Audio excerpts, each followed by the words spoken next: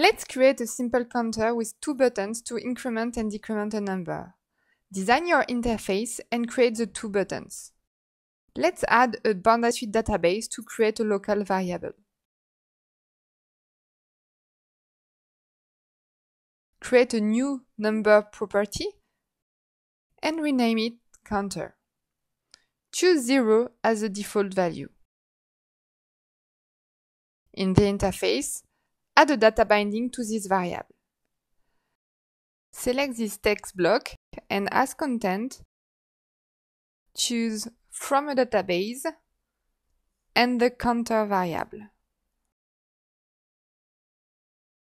Add an action to increment this variable by clicking on the plus button.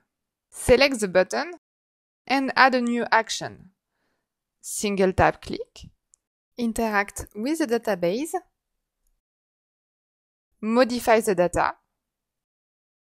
As a target, choose a counter and select the increment function. Choose 1 as a value.